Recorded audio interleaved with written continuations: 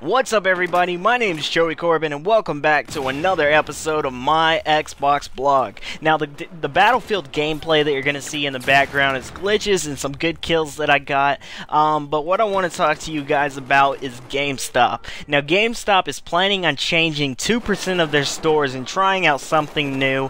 What they're going to try out is a pretty dumb idea to me. Let me know in the comment section on what you think about it. But what they're going to do is they're going to put some tablets, some phones, iPods, pretty much stuff like that, only in these 2% of stores, and they're not gonna have any games. They're only gonna have tablets and electronic devices in their stores, and they're gonna try it out and see how it works, because supposedly the future of gaming is gonna one day be all about digital downloads. To me, I already explained this. I don't think it's going to be about that. I don't have much time to talk about it though in this video, so we're gonna move on.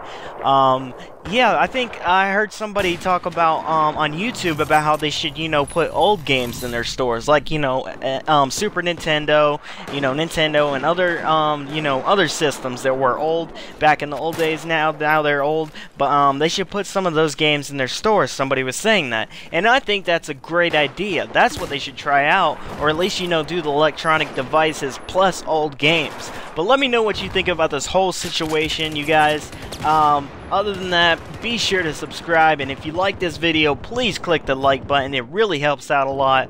Also, if you're watching this on Xbox, as always, be sure to follow me, because you can watch the content there first. But other than that, thank you for watching.